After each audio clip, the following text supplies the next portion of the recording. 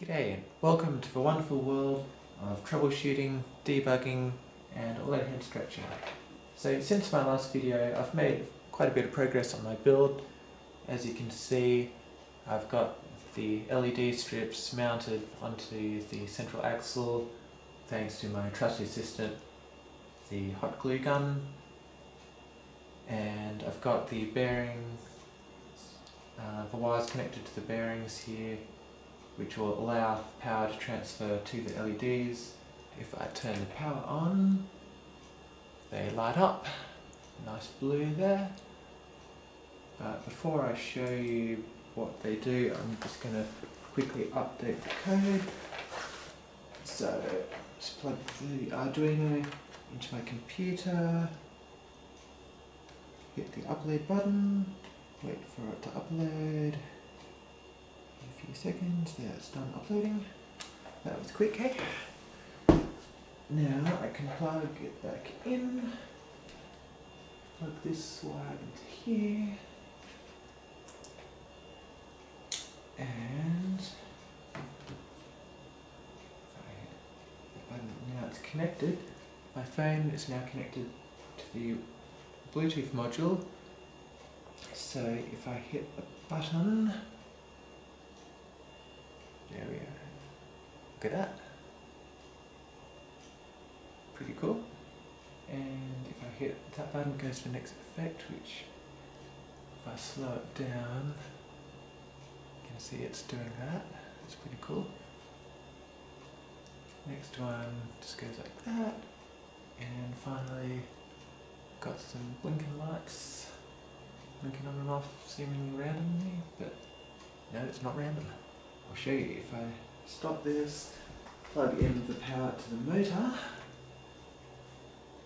let's see, something like this,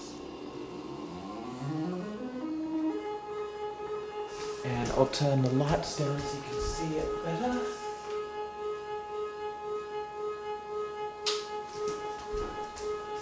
As you can see, half of it has the blue on, half of it has the red on, and it's pretty stable which side is which. If I go to the next effect, this one doesn't seem to be quite working properly, but it's supposed to have a sine wave which can kind of see 3 different sine waves with different frequencies. But next one just has some diagonal lines. Really, the motor needs to be going a bit faster, I think, but I'll get there.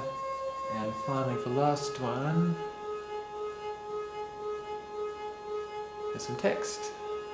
Hopefully you can see that. If I speed it up a bit.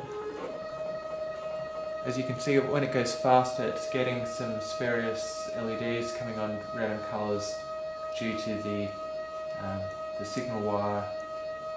The connection of the bearing, I think. At the high speed the bearing doesn't transmit so well, but you can still read it, I think. And if I go slower, yeah, for some reason I think I've damaged the motor driver bit, so it's not running smoothly now.